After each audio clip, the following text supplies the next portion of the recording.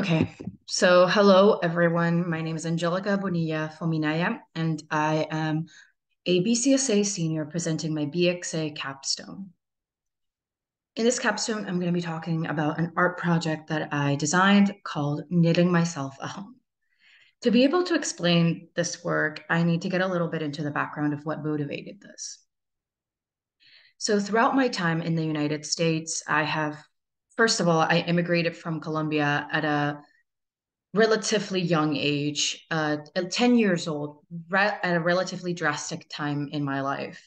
I went from having a relatively stable childhood towards struggling a lot with the life of like having an undocumented mother and unstable housing.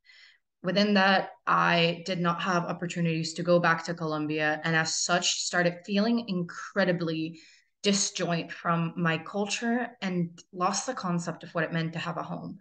I grew up with a lot of traditional furniture. I grew up with a lot of upholstery and other types of things in my Colombian household, including paintings. But this was something that stopped being a thing that I could have access to as soon as I moved to the US and had to move from house to house. So I wanted to be able to create objects that would represent this type of childhood. I made this painting when I was 16 years old and was trying to explore this part of my identity. And it started becoming a series that would motivate my fundamental practice as an artist. So within this in mind, I started working a lot with algorithms and trying to figure out ways in which I could create knit objects that would represent objects that you would see in my Colombian household. One of these such objects would be knit retablos that would take space in my own home or whatever other spaces, objects that I could gift my family so that when we would be able to have stable housing, these would be objects that would be part of our household. So with this in mind, I am explaining what my proposed project is for my capstone.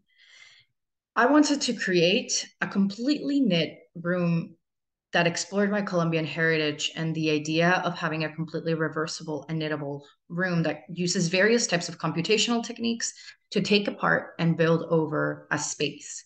Within this in mind, I wanted to work with traditional Colombian paintings and figuring out ways in which I could use computerized machine knitting to create flat objects that could be displayed in a space, as well as 3D knitting that also done with a computerized knitting machine that could be filled up with like different types of plush objects and maintained in a three-dimensional space.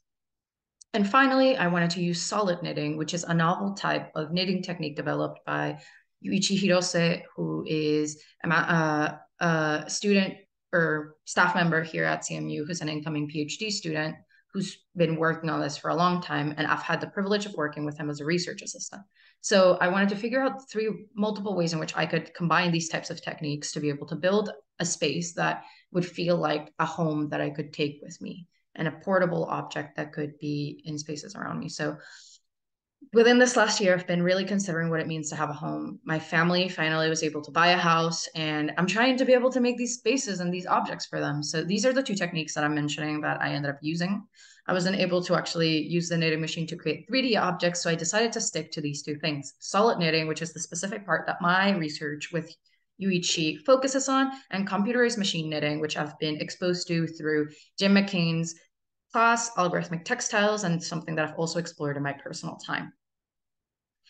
To implement this project, I started working with smaller pieces so that I would be able to figure out ways in which I could start working with complex color work. Because a lot of the work that I was using this type of knitting technique called jacquard, which is shown in the previous slide, I needed to figure out how something like this could be translated into 4 color or more types of patterns and structures.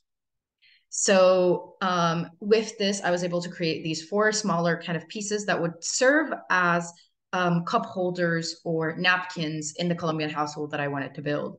These served as smaller paintings that helped me realize like the feasibility of the objects as well as the material quality and potential concerns that would occur when I was building this in the knitting machine. So this allowed me to learn how to thread the machine, how to deal with yarn breakages, as well as figure out which parts of the process could be expedited when I created the larger pieces. So these are the larger pieces that I wanted to make. These are Colombian churches that take place in three of the main Caribbean cities in the Colombian Caribbean coast: Cartagena, Barranquilla, and Puerto Colombia. The reason I did not decide to use Santa Marta, which is usually considered the third biggest Colombian city, is because I wasn't able to find like an iconic church that was representative of it. So these were churches that were iconic and representative of my own childhood. And because of traditional Colombian costumbrismo paintings, usually churches are a central theme of the type of works that we see in these spaces. This is how the final objects ended up coming out. It took multiple months for me to be able to actually create these objects because it takes a couple of hours to get them to knit in the machine.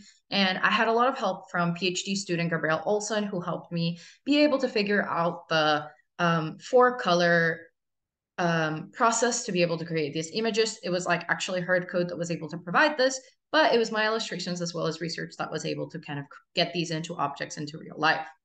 Finally, I was also able to implement a completely solid knit chair, or at least the upholstery of the chair would be solid knit, to fundamentally create a space where people could impose themselves into my Colombian household by having this chair that can be taken apart, this cover that can be felt with, and this space that people can interact with. So I had the opportunity to present this at my Alice Gallery show, where multiple of my classmates who are not Colombian had the opportunity to interact with the objects of my childhood and interact with the space and feel what it's like to be in this portable home that I built. So thank you so much, and I hope that you enjoyed my capstone project.